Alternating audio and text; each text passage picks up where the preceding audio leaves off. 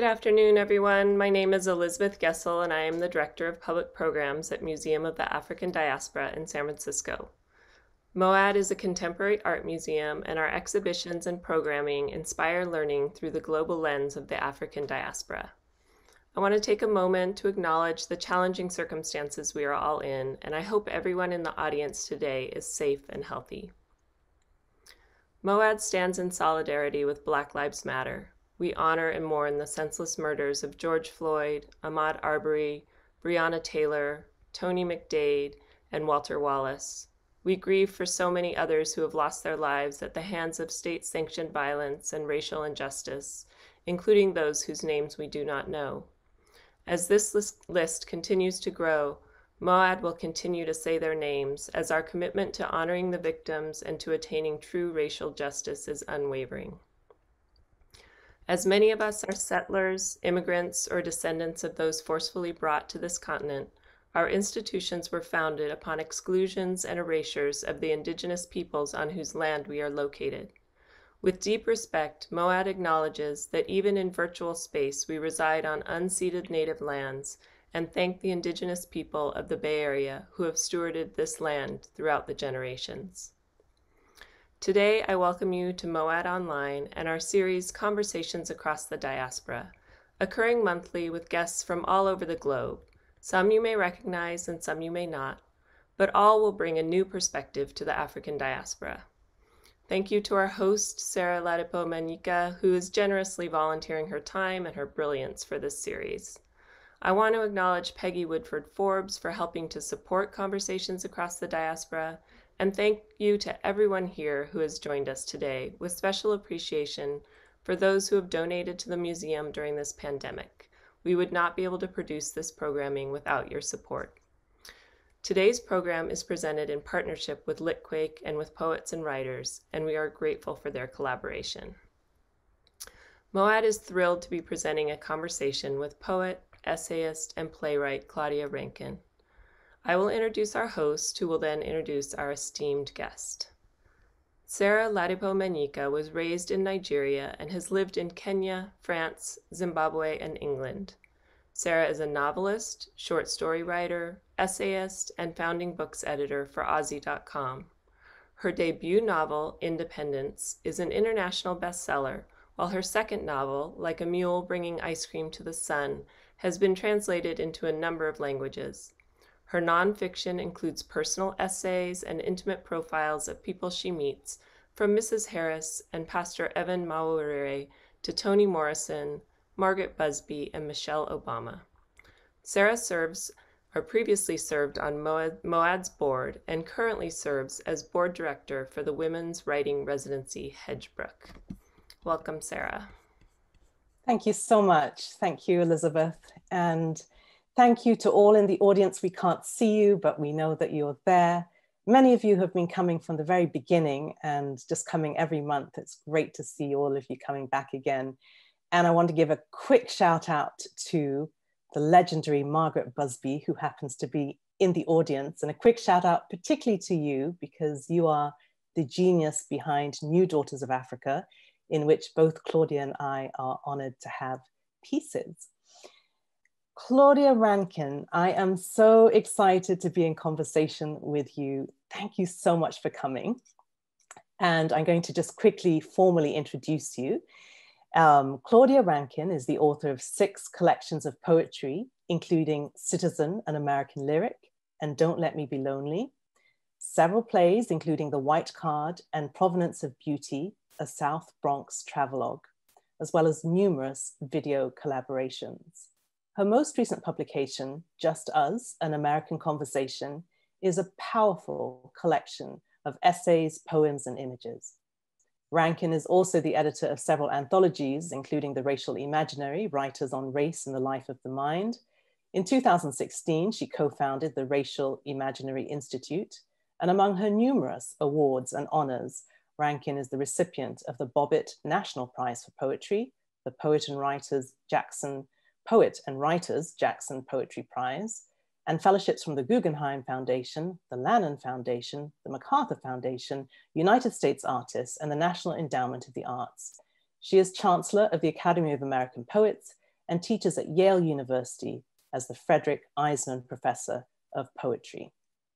Claudia, welcome. Thank you, Sarah. It's such an honor to be here with you. It's great to have you.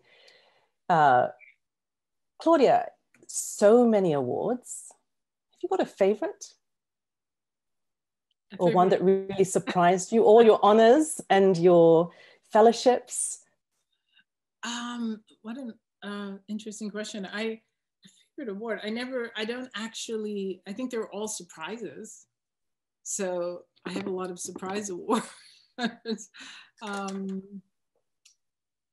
But no, you know, it's just always a surprise that people are actually engaging the work. You know, as a writer, that you spend a lot of time by yourself, going down avenues, trying to make a thing, and then it goes out in the world and finds its people. And I try not to be too invested in either the awards or the rejections, because, you know, I feel like once it's out, it's out. It's interesting that you bring up the word rejection, because I think, you know, people will probably look at you and think, rejection? Have you had any rejections? Has anyone said no to your work? Many people. Claudia, we always start these programs off by asking our guests about their connection to the African diaspora. Can you tell us about your particular connection? Well, I think there are ways to think about it as an immigrant to the United States. Certainly, I come from a country, Jamaica, that was colonized by the British. So, you know, and we know how the slave routes went. So we know that the connection is across the continents. But also in terms of my writing, I would say that some of the most important critics for me and writers are people like Césaire or Fanon. Fanon being maybe the most important thinker in the ways in which his work intersects with the psychological ramifications of anti-Blackness within a society. I think you started off, if I'm remembering correctly, Citizen, with a quote from Aimé Césaire, in which that quote where, to paraphrase, life is sort of not a spectator sport, I think, and just really powerful.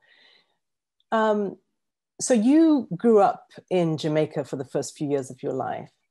And I'm just wondering if you can tell us a little bit about your childhood and perhaps what kindled some of your love for literature, for the arts. Well, you know, my mother tells a story. I'm going to believe her, but she said out the chute, I was one of those kids who was reading even before I could read. So, you know, so I would be holding books. So obviously I must have been around readers, people who had books. But you know, once I came to the United States when I was about 6 or 7, I spent a lot of time in the library. I'm one of those kids where the library was my closest friend.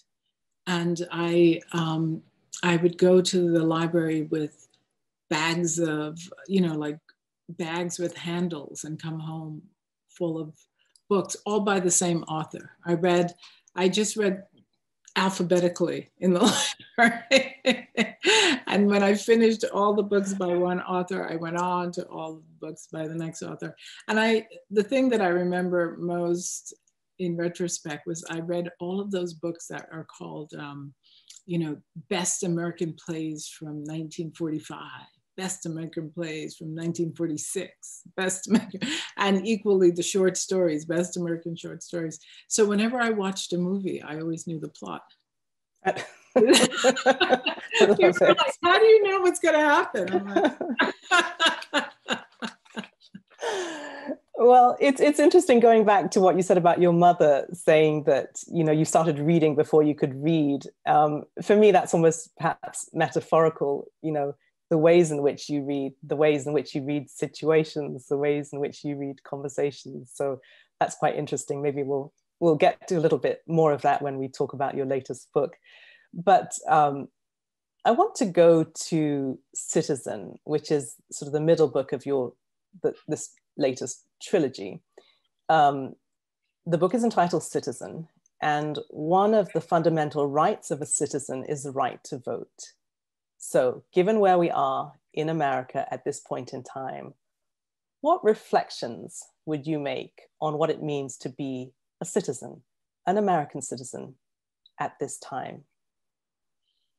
Well, I think you're absolutely right that the right to vote is really at the center of our power as citizens. And we know that because of how active voter suppression is in this country. Right now, the unwillingness to concede has to do with an attempt to delegitimize one vote, one person. And even the pushback in Georgia against a recount in January is also that. And I'm going to pause here just to make a shout out to Stacey Abrams, who I think is the superhero of this whole election series. And so I really feel that it's criminal the ways in which voted representatives in this country are trying to delegitimize our democracy by, one, suppressing the vote, two, preventing counts, and now three, endorsing legal challenges against them. That is very sad. And I also am kind of a little bit frightened about how fragile the institution of a democracy is. We came to the brink of being citizens of a fascist state and are still fighting to get our democracy back. Yeah, and democracy cannot be taken for granted at all. Yeah. Let's talk about your latest book, Claudia, Just Us. You know, at its core, it's about the necessary conversations we must have about whiteness. And it's about the fictions that we tell ourselves. But before we actually dive into it, I would like you to tell us a little bit about the title. So it's taken from the punchline of a Richard Pryor skit. And if I'm not mistaken, you have that little excerpt. I do. Why don't I play it for you?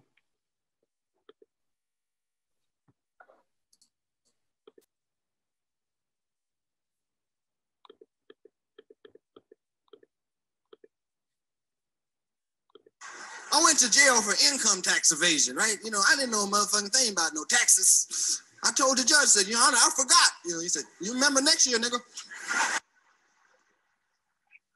Start writing on your ass. They give niggas time like it's lunch down there. You go down there looking for justice. That's what you find, just us. So it's actually the reverse. The epithet and the use of the Richard Pryor came after the title. I had the title, and the artist Alexandra Bell said, "Are you taking this from Richard Pryor?" Mm. And so then, I love her work, the counter narratives that she does, and the way in which she's brought back an examination of the media. But in any case, she pointed me to that. And when I looked at it, I was fascinated because obviously the just us, when used by Pryor, means Black people. But I also love the fact that when you think about justice, it could also mean that justice is only for white people. Hmm. And so that there was a kind of slipperiness in the use of the collision of just us with justice. Mm. And so it seemed the right epigraph to enter this book, because this is a book that tries to say you cannot talk about racism without talking about white people. You cannot talk about anti-Black racism without talking about white people and about the institutions of whiteness and the continued ingrained white supremacist orientation in which this country was founded. So that's how that happened. Mm. I mean, it's a brilliant title. And I'll say for me, you know, the play on the word justice, and almost the book title can be read as Just Us. Are we the only, you know, so I read it that way. And also, you know, justice, I had the incredible honor of going to Toni Morrison's home a few years ago and interviewing her. And she was working on a novel at that time, and I hope it comes out, and the working title was Justice. So there are just so many resonances to your particular title. So, you know, and I also just want to talk for a moment about humor as well. The power of humor, and you draw on humor at different points in the book and in previous works. Humor can often say things that's just hard to say straight up. That is the power of humor. That said, there's not a ton of humor in your new book. A lot of it is very, very serious and needs to be serious. I think it's funny in times, but okay. But not all, more not funny. More, I know, by virtue of reality, it's sometimes not funny. So, Claudia, if I may, I'm going to read just a little tiny bit from the beginning, towards the beginning, when you talk about what you've set out to do with this book, at least one aspect of it. So this is on page 19. The running comment in our current political climate is that we all need to converse with people we don't normally speak to. And though my husband is white, I found myself falling into easy banter with all kinds of strangers except white men. They rarely sought me out to shoot the breeze, and I did not seek them out. Maybe it was time to engage, even if my fantasies of these encounters seemed outlandish. I wanted to try. So, Claudia, tell us a little bit about these conversations, some of the things that you learned, maybe some of the things that surprised you. I think, you know, I was watching my students interview all kinds of people, their family members, and I thought, you know, maybe I should try that. And I was thinking, I'm one of those people, maybe everybody is one of those people who are constantly trying to figure out how to do a lot of things at once. And so I thought, you know, when I'm waiting for the plane, it's kind of dead time. And I'm usually surrounded by white men traveling in either first class or business class. And so why don't I use that time to try and talk to them about their privilege, about their understanding of whiteness. And so what I learned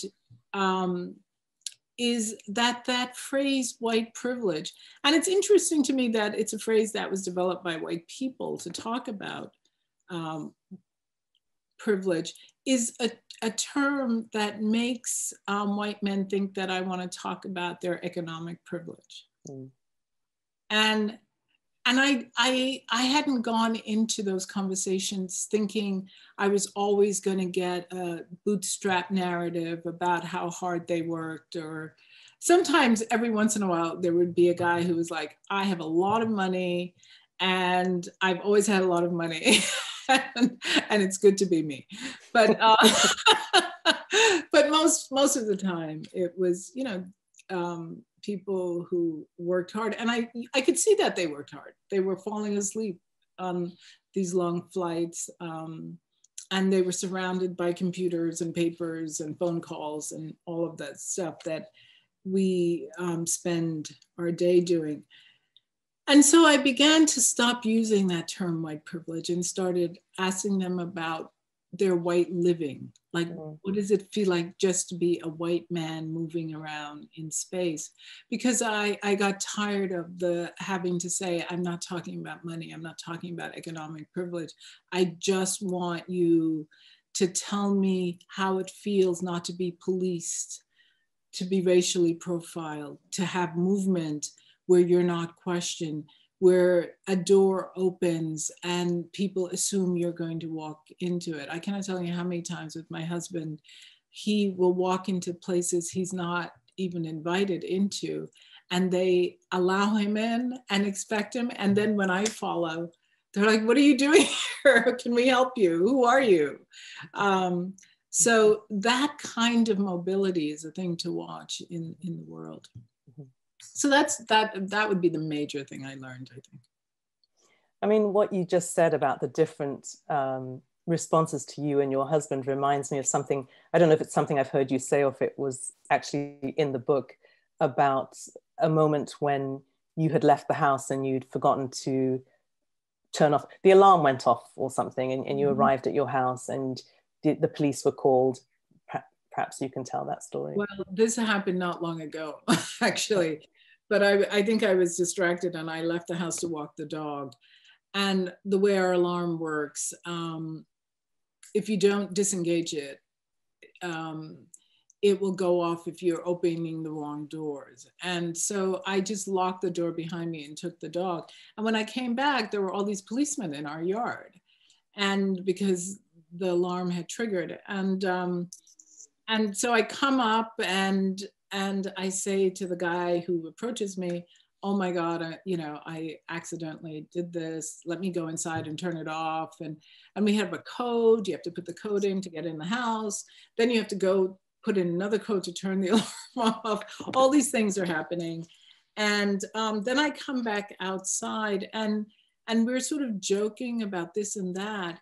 And my husband has gotten a notification on his phone as well saying the alarm is off. So he gets in his car and drives home and jumps out of the car and comes bounding down the steps. And the policeman turns to him and says, she said she lives here.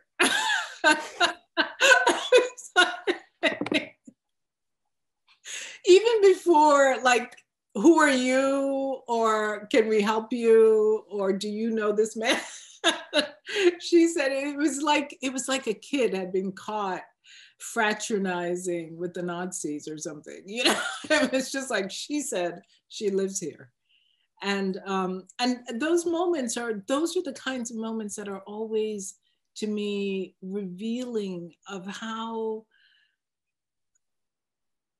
just below the surface of civility lives anti-Blackness in white people. And it shows itself just like that in a random moment.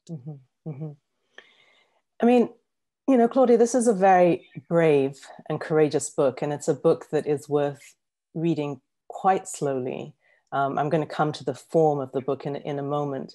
But one of the things that really sort of spoke to me was just how many times you shine a light on sort of the fictions that we weave and what we want to believe, but actually doesn't compute with reality. And there's just example after example. And also just, you know, I talk about you being brave and courageous because you are sort of breaking that social contract. And there's a chapter entitled Social Contract, sort of the unwritten code that one doesn't talk about race, but you go right there and you use the term white and white privilege and, you know, these, you know, terms and encounters that make people feel uncomfortable. There's almost, I feel sometimes in society, a desire to feel, oh, we're beyond this. We've moved past this, and we haven't at all. And I wanted to highlight another conversation. I mean, there's so many conversations, which is why everyone should just buy the book and read it. But there's an example, there was a cross burning back when you were at college some years ago.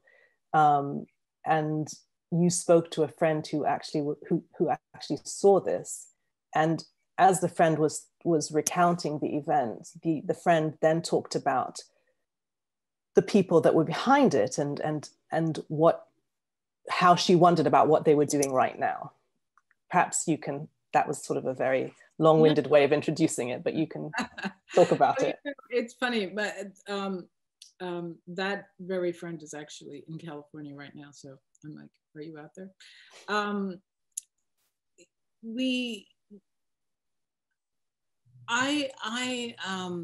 In that conversation, I was thinking about who would remember among my friend group. And it was surprising to me when I approached this friend that she actually was the one who saw it and called the police, or called the campus police. And they brought her into, I think, a basement, and she had to go through pictures of people. And so when she wrote, when I said, do you want to write your memory of it? She wrote, I wonder if the people, the students, the possible students who did this are looking back and regret that they had behaved in such a way. And it just reminded me of how quickly white people want to believe in the benevolence of white people. How, you know, if you look at this election, for example, how disappointed people were that it wasn't a landslide election, that in fact it was so close. I mean, you know, Biden has pulled away in many states, but we still have a lot of people, many people who voted. And so, so that was surprising to me. I said to her, you know, why would you think that they're any different today than they were then? And one of the things she said to me recently, you know, because we talk pretty often, she said, you know, the other thing I only recently thought about is, why did they show me those students? So that must mean that they had done other things to be people of interest in that moment. And when I received the police files, because I requested the police files that existed, they named two students, two white male students. And when I looked them up, kind of to my horror, they were both in the justice system now. One was an attorney general and one was a judge. And so I just, you know, hopefully they had a big transformation or something, but given the way the justice system has worked out for, as Richard Pryor told us, I wouldn't be surprised if they hold the same beliefs today that they held when, you know, we were 18, 19, 20. Mm. I mean, this business of, you know, wanting to believe in the benevolence of people. I mean, it's not just white people, but as a Black person, I always want to believe. We always want to believe in the best, but sometimes we just have to look at facts. And this facts in this era where facts are always questioned, and this comes to the form of your book. You know, I will say for one thing that really struck me was looking at, you have a little graph towards the end of the book, which shows the percentages of people that voted for President Obama the first time round and the second time round. And one thing that I hear in conversation now is, oh, how can we be where we are when everyone was behind President Obama? And President Obama never got, the highest was like 43% of the white vote. And just that pure, and then, you know, the second time round, it was like 39. Mm-hmm. So that, you know, there's some things that we either conveniently forget or we don't want to look at for what they are. But let's talk about the form, Claudia. There's just great hybridity in your work. You draw on images, you draw on video, film, and just even in this book, you have kind of like a narrative on the right-hand side, and then on the verso, you have photographs, evidence, be it anecdotal or factual, tell us a little bit about what went into the form of this book. Well, part of my practice is that the content and form have to be married for me to be happy in the process of making a book. That the two things really have to be working in tandem. And so for this book, I was interested in the ways in which fake news, anti-science, anti-facts have taken the day during the Trump administration. And so I wanted the book to reinsert factual information into quotidian conversations. Into ordinariness comes the facts, along with the tweets and along with a kind of image database that I think we all have associatively. So the question was, how do I then organize it so that it's not sort of in the back of the book, as often happens? And I came up with a system where the essays would run on the recto side of the page, and the conversational facts and information would be on the verso side of the page. And then how do you get people to go to those? We came up with a red dot so that if a sentence sort of butterflied out into other kinds of referential moments that would either destabilize the statement or confirm the statement, those facts, those images ended up on the verso side of the page. So that, and I wanted the text to be an open text so that as a reader, if you didn't want to read that, you didn't have to. If you wanted to read it and then think about it, then you could, so it sort of inserted a kind of autonomy into the act of reading. So Claudia, I just want to spend a minute or two talking about perhaps some of the blind spots that you found, that you realized that you had in going about doing what you did. I mean, I'm thinking in particular a chapter entitled Jose Marti. And in addition, there is one question that I don't ever do this, but I'm doing this because Carol Sisherman has come to every single event, and she's asked a question: wouldn't interviewing white men in airports eliminate white men who earn much less and might feel differently about their own well-being? That sort of touches on privilege, and also perhaps your own privilege as someone who is able to, first of all, fly, at least pre-COVID, business class and so forth. So maybe those two things, what you had learned about your own blind spots. And yeah, well, yeah. The thing was, I wouldn't consider that a blind spot in the sense that it was intentional. I thought I was going to show up in this book in my world. I wasn't going to pretend to have a kind of a neutral position when I didn't. That I wanted to show the positionality from which I was speaking, and so that the precarities that I have are not ones that are necessarily based on financial issues. Not that those are not important, but in this book, it was a real, I don't show up in my books in a way that's fully me, but I wanted this book to do that.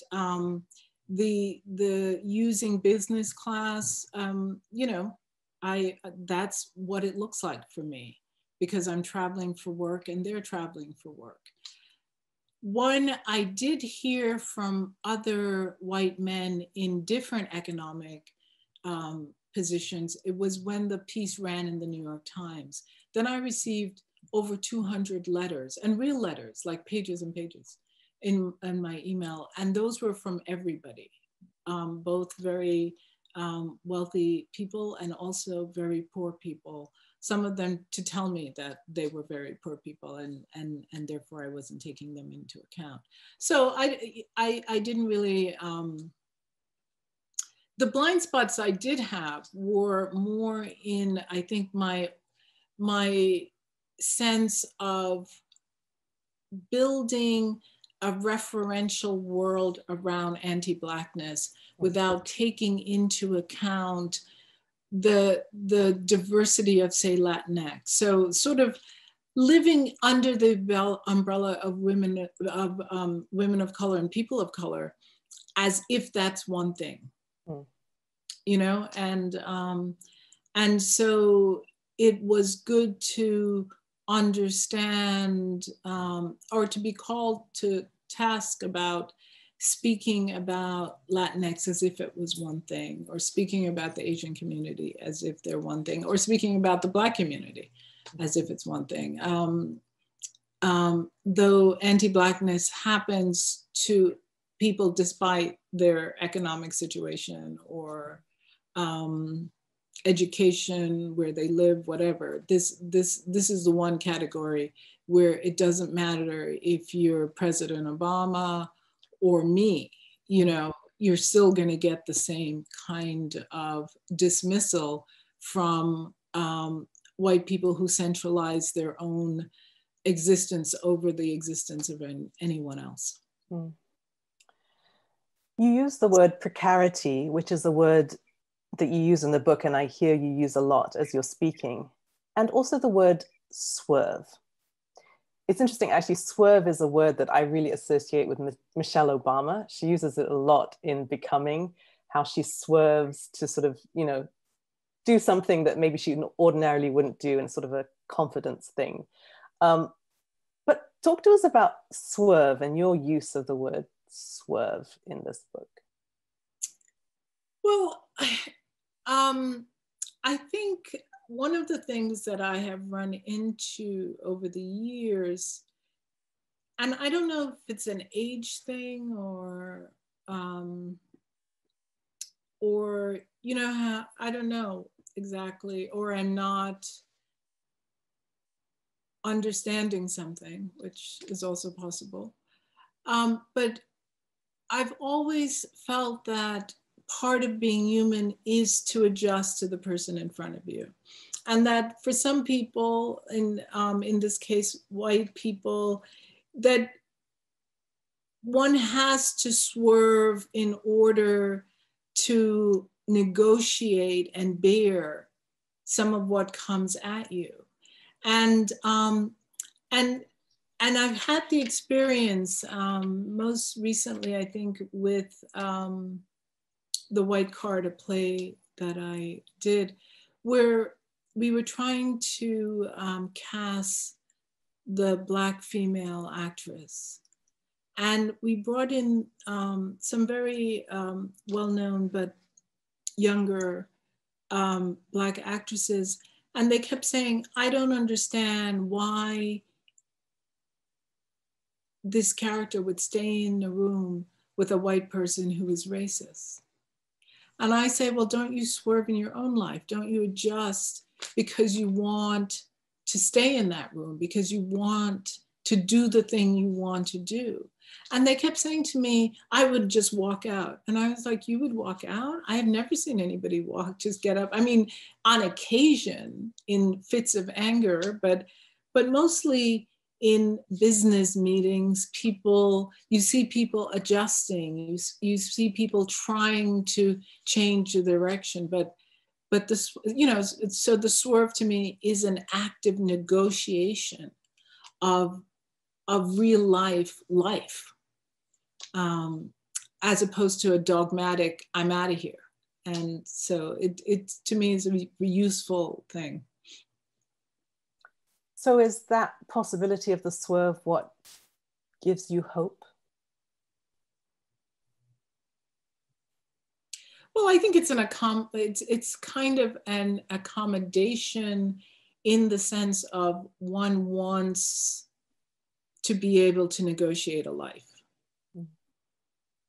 What gives me hope is that it will become less necessary in regards to anti-Blackness in this country. I don't think it will ever disappear, but I think we now have a public that's much more literate around and educated around some of these issues. And so I don't feel like I necessarily am the one who has to bring certain things up when they're occurring. Other people are speaking to those moments. I don't have to get out of the way of a weaponized insult. Other people are jumping in to say no to that. So then the swerve is less necessary because somehow the environment is addressing those moments. But but we also have this very new and weird dynamic where people are being very racist in their attempts to be anti-racist. Say more. Well, I have found that a lot of people now, I've been getting students telling me and people telling me that they're getting calls, for example, saying, we have the perfect job for you and it would have been yours except that we are being forced to hire a Black person. And, so that language is now becoming more and more acceptable. Like nobody says we have realized that our institution is all white and therefore can only represent one perspective. But instead they're being forced to do anti-racist work. And sorry, you white person, you would be here, but we're gonna have to, it's kind of in a way what Amy Klobuchar did. Remember, she said, I am going to step aside for consideration of VP so that Biden can get a woman of color, get a Black woman in there.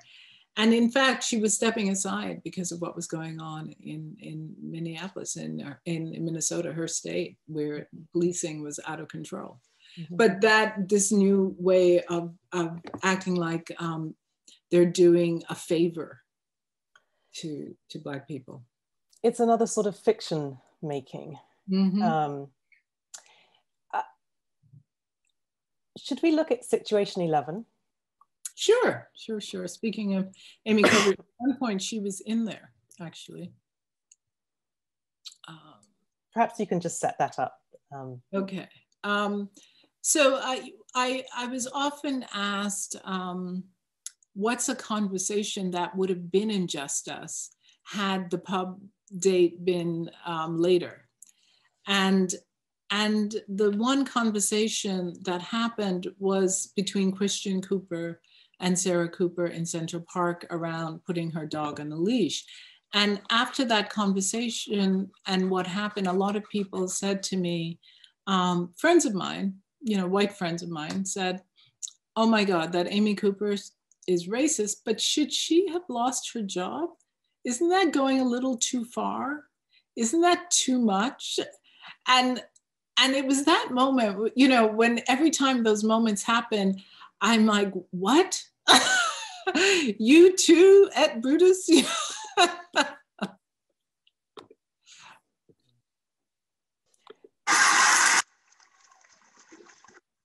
went to jail for income tax. I went to jail. Sorry. It's all the way at the end of the.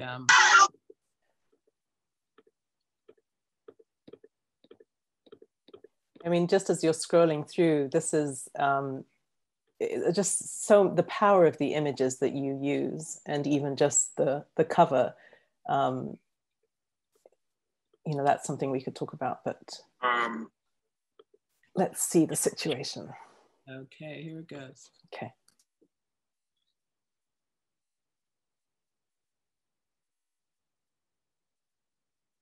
There is an African-American man. I am in Central Park. He is recording me and threatening myself and my dog. Amy Cooper calls the police on a Black man bird watching. Hers was a quotidian reminder of the normalcy of, how can I put it, having not been meant to survive. Christian Cooper, no apparent relation, asked Amy Cooper to put her dog on a leash. It was a simple ask, in accordance with the rules of Central Park's ramble. I am enthralled with Cooper's affect, her plaintive 911 call of distress, I'm going to tell them there's an African-American man threatening my life. intensified with each repetition of the phrase, I am being threatened. And there's a man, African-American. I am being threatened. He's recording me and threatening me. By the third repetition, her voice quivers, but she's able to multitask and reattach the leash to the dog as she speaks. Like an actor heightening her fear in her performance of a line, she pushes on. I am being threatened. Cooper and I both recognize she can bet on racism, racial profiling, and possible unwarranted murder of a Black person to be supported systemically by random policemen, prosecutors, judges, and the carceral system at large. Our mutual socialization into repeated patterns of discrimination allows her to do what she does and prepares me to understand what she is doing in the daylight of what I am seeing. Where we part company, where we part, where I am no longer a part, is in her expectation that I will agree that she is afraid. Do fantasies create real emotions? Is Christian Cooper's possible death an acceptable loss? History says yes. Yesterday said yes. If fantasies are relevant to the moment, are they not also relevant to the consequences of the moment? Can I categorize Amy Cooper's behavior as an American story that plays fast and loose with notions of imagined fear? To imagine herself as a rescue, to imagine herself into a rescue narrative, is to activate a covert white female power trigger that can easily call in the violence of white men. One white friend puts it this way: Amy Cooper assumed her role as a piece of high-value white property in jeopardy, tapping into what she knows to be a salient catalyst for swift and deadly intervention. Given this, is her performance more incredulous rage than fear? The rules don't apply to her. Am I to understand her as thinking, or is it feeling the fullness of, don't you see who I am? Is that white living right below, just below, a level of civility, unspoken but believed? Rage tied to white identities, assumed sense of ownership of all property. Her park, her city, her apartment building, her president, her police. And why you're here. Cooper's exact words were, I'm going to tell them there's an African-American man threatening my life. Hers is the language of good manners, weaponizing the narratives of white racism. Excuse me, she says to Christian Cooper as she dials the police. There are so many Amy Coopers, women like Lucy Foreman Hartley, the white woman who served as justification for the Tulsa massacre, the white woman behind the Rosewood massacre, the two white women behind the imprisonment of the Scottsboro boys, Carolyn Bryant Dunham, who finally admitted to lying, but whose admittance could not bring back to life Emmett Till, or Linda Fierstein, who prosecuted the Central Park jogger case and willfully sent 5 Black and Latinx teenagers to prison for years on false and suppressed evidence. Do I need to go on? The various modes of behavior that white women weaponize in service of Black death are there to be metabolized. It's an old script supported by this one.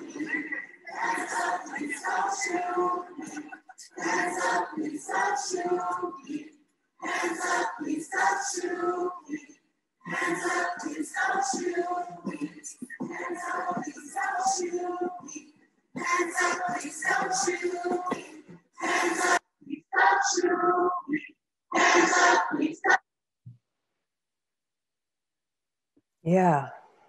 It's an old script, and I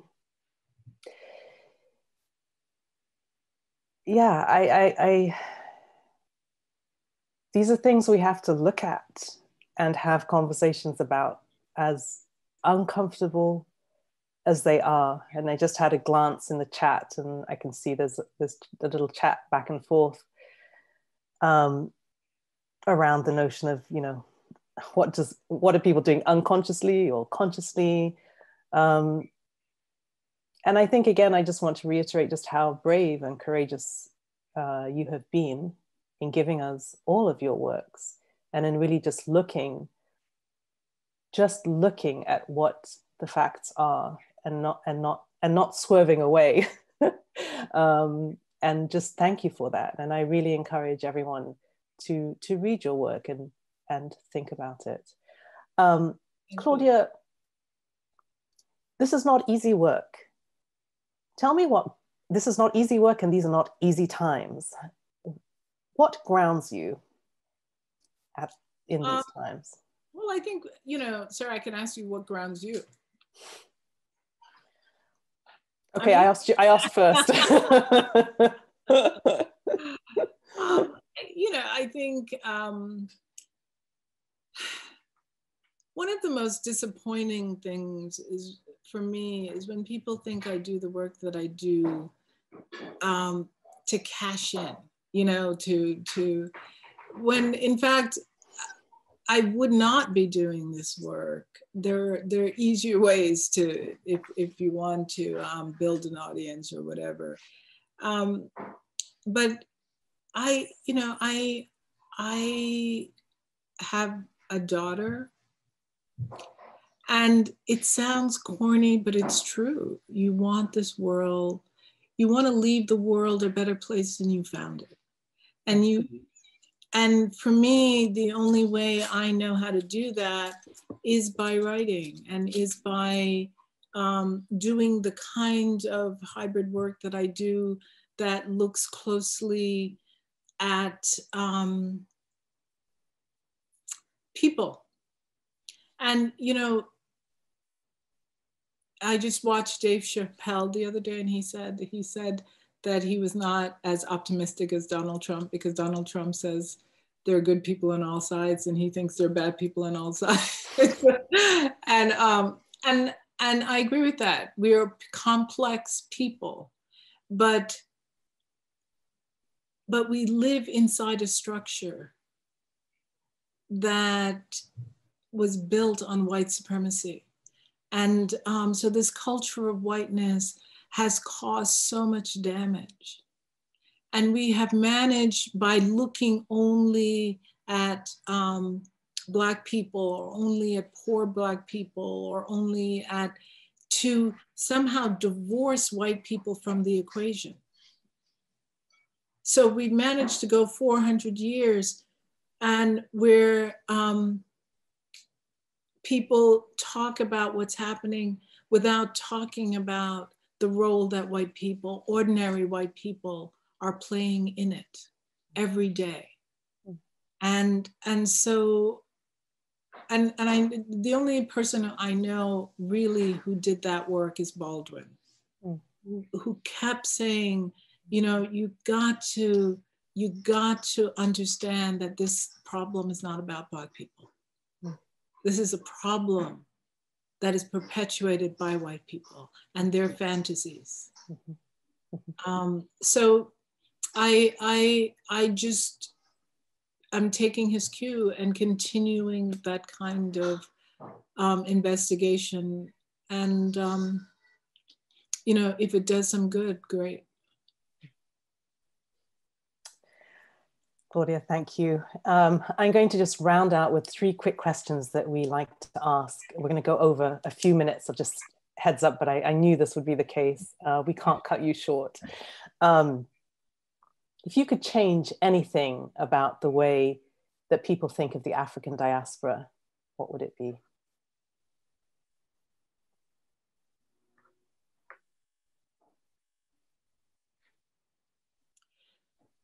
Well, I think it's this notion, again, of that it's the place of need, rather than a vibrant, cultural, productive place that is part of the world, and the world has many problems, and those places have many problems. But we are also part of everything that is vibrant and contributing. And but again and again, you have both people of color and white people constantly presenting it as a place of need. And I think that kind of feeds into a kind of disproportionate centralizing of the power of whiteness, and the ways in which white people can show up to help Black people out, when in fact they're showing up to cause the problems. You know, countries that are devastated because their resources were taken. They're not devastated because they're devastated. So to that point, in terms of celebrating all that is amazing, talk to us about I know this is an impossible question, your favorite artist from the African diaspora, and also perhaps someone that you feel should be recognized more. Jonna Kumbra is somebody whose work I adore, and often I find that people don't know who he is. And the films that he does are, I think, incredible. I also am really interested right now in authors Jaffa's relationship, AJ's relationship to Jonna Kumbra's work, because in some ways they're doing a very similar thing in bringing the history up against the ordinary. The high meets the low, all of it into one genre, into one art form of excellence. So I would say Jonna Kumbra. Great. You asked me what grounds me. One of the things that grounds me are these conversations that are so vital and important. And I really believe personally that even if it's just inching forward, we do move forward with these kind of conversations. I've brought us almost up to time, but we always have spectacular guests, and I hope that they are all still with us. Most of those who I've chosen for today are poets, and they come from every corner of the world. So if Elizabeth, you can kindly pull up Romy, who is based in England, and Romy is a a poet, a performer, a playwright, and then we have Remy, who is Rwandan, based in Namibia, and then we have you two, and I think Romy Oriogun, who is from Nigeria, who's a poet. I don't know if he's here, and Lika, who is a poet from an amazing poet and novelist from Holland. So thank you so much. I don't know, maybe Romeo will join us later, but yes, let's start with you, Romy. Well, thank you so much, Sarah and Claudia, for the conversation this evening, which is so enriching to experience, particularly when physical travel is curtailed in the way that it typically is, to be able to travel in the way that we have this evening, I think cerebrally. And it kind of brings me to the question that I want to ask. I have this wonderful book, and you signed it for me when I stood in the queue to congratulate you on winning the Forward back in September 2015 at the Royal Festival Hall, and you signed it for me. And as I said my thank yous, I joined a queue of predominantly Black people, but also within that Black women who were queuing to thank you for finding, it was finding a language. I go back to Audre Lorde's articulation that poetry is the way that we give name to the nameless so that it can be thought. There's something here in this book that's about giving name to thought so that it can be affirmed. And so much of your work seems to be, for me, about taking up space and making something that has often been swept under the carpet visible. So I wonder if you can talk about, particularly with regard to the Racial Imaginary Institute, the ways in which you take up space as a methodology. That seems to me to join so many aspects of your work. Is that intentional?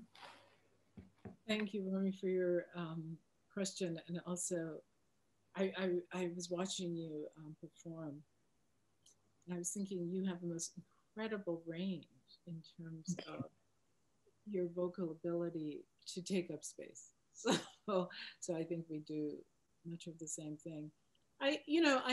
Somebody said to me recently that my work is tactical, and I would not have used that word, but I understand what he meant by it. That I do feel that we have to aggressively create a counter narrative to the stories that have been told. And that somehow proliferate the landscape when in fact there's so many other more true ways of seeing things. And so the Racial Imaginary Institute was an attempt to put in the spotlight artists and works that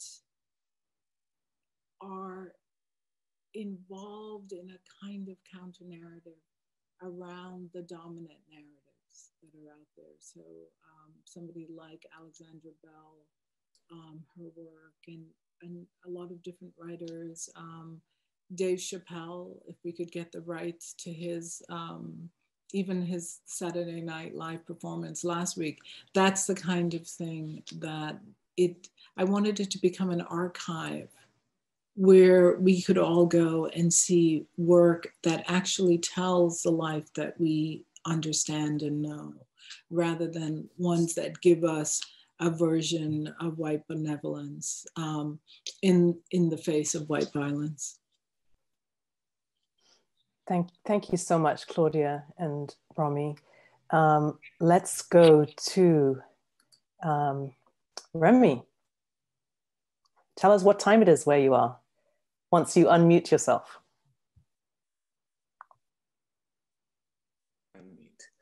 Thank you. It is currently 11 o'clock at night. So on a Friday, I canceled everything to be at this conversation. We're on it. And tell us where you are. I live in Windhoek in Namibia. There's not much happening, so there wasn't much to cancel. You see, you got cancelled because you made it sound as if there wasn't much to cancel for this. Remy, you're frozen. So let's see if you can unfreeze. The challenges of connectivity. Yes. Remy, while you're trying to unfreeze, you did warn me that this might happen. And so I think you had sent in a question. Let me just scroll through to see if I can find what you sent in.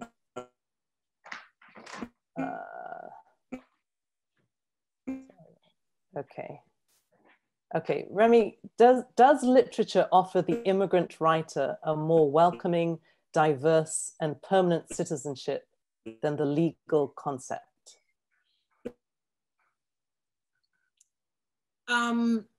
That's a really great question. And I think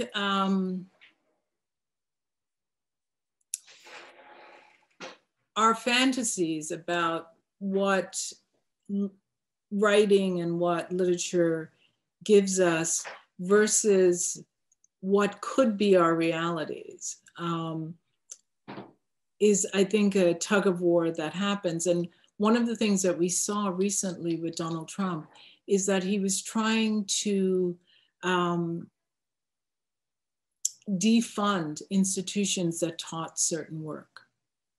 And I know this because my work was on the list of things that was no longer part of the Make America Great Again curriculum. And so I think we can't take for granted literature and the space of literature and writing and reading as a democratic space. It's a real privilege to be able to write what we want, to have it published, and to have it out there. And there are many countries where we don't have that privilege. And in the United States now, I think at public institutions, they are constantly under threat, given a certain, given what is being taught in the classrooms. So, and I think we'll see more and more of that in states that are under Republican leadership. Claudia, thank you. And thank you for giving us these extra few minutes. We're going to round out now with one of my favorite poets, Lieke from Amsterdam. Lieke, are you there? Yes, yeah. Is it working? It is working. Yes. Okay. I managed to go through the entire pandemic without doing a single Zoom meeting. So I must be the only one who's never done this before. I don't really have a question. I just wanted to say thank you so much for this super interesting conversation. And Claudia, I really admire your work. And it was actually Sarah who introduced me to it. So this is, well, it's been really great to get to listen to the two of you. And yeah, well, both of you are of great influence to me. So thank you for that. Thank you, Lieke. And I hope you're doing well. I know you've had some challenges in the recent times. Yes, thank you so much. Thank you. And I've had some too, and you make it through. You make it through. Okay, thanks. That's great to hear. Thank you so much. We all wish that this would never end, but alas, it has to. Claudia, thank you so much. This has just been such an amazing thing for all of us. And I see that some people have been asking in the questions, can we see the images? Can we see videos? I would encourage everyone to go to Claudia's website and get her book. All the images are in there, get her books. And yeah, just really enjoy them. We have an exciting guest coming up for December, which Elizabeth will tell you about. And again, just really want to thank you, Claudia, and thank all of you in the audience too. So over to Elizabeth. Thank you, Sarah. Thank you, Sarah, and thank you, Claudia, for this afternoon's conversation. It's so enlightening, and I love hearing both of you speak about all of the topics. And I do also, along with Sarah, recommend that everyone buy Claudia's book and read it. It's very profound and really moving and impactful. So treat yourself. I'm going to share my screen again and tell you about what's coming up. We're very excited that our December conversations across the diaspora will be with the U.S. Senator Cory Booker. It is scheduled for December 11th at the same time, 12 noon Pacific time. Because of his very busy and complicated schedule, we actually aren't allowed to advertise or officially confirm the date until 3 weeks prior. So that gives us about a week before it will be up on our website, and we can definitely confirm that he will be our guest on that date. It will certainly happen, but that date will be official in a week. So check back at the MOAD calendar to find out how to register and confirm that that's when it will be. I do want to take another moment to thank Peggy Woodford Forbes for supporting Conversations Across the Diaspora, this wonderful series that we've started, Sarah and I, together during the pandemic, and has had a wonderful life here at MOAD, and we will continue. I want to thank Litquake for being our partner today in this program, and Poets and Writers for supporting us as well. And of course, I would love for everyone here, if you have any extra change in your pocket, to support MOAD by donating. You can text the number 56512 and type in the word MOAD SF. Follow the link to make a donation. And we would also love to get your feedback on today's program. So we have a survey. I put that in the chat, but you can also, if you have your phone handy, you can take a picture of this QR code and it will pull up the survey for you. I think it will also appear at the end once you close your Zoom, but I never know if that kind of technology actually works. So cover your bases and take a picture or use the link in the chat. But thank you all very much again for being here today, for sharing your wisdom with all of us here at MOAD. And we look forward to the next time with Cory Booker. Thank you. Thank you so much. Thank you, Elizabeth. Thank you, Sarah. Thank you. Thank you both.